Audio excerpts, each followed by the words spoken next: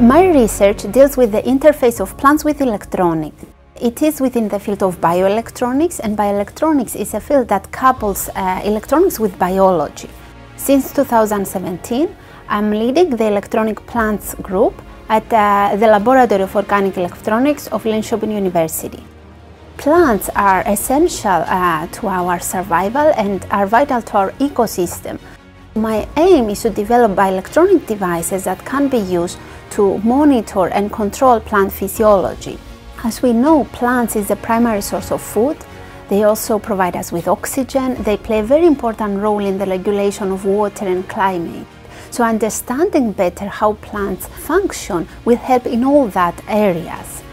Merging nature with technology, I think, can have many possible applications.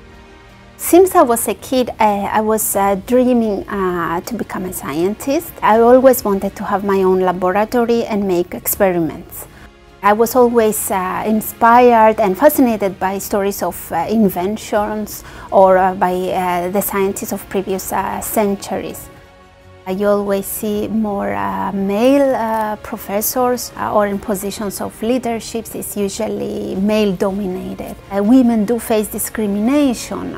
For example, they can be judged based on their appearance and their looks. Of course, this needs to change, and there is work going towards that direction, but more things needs to be done from everybody, not just women, but of course from men, from the whole society. It feels amazing to be selected for the prize of Laureate UNESCO for women in science in Sweden. We can inspire more women and young girls to pursue a career in academia and not to be afraid to do that.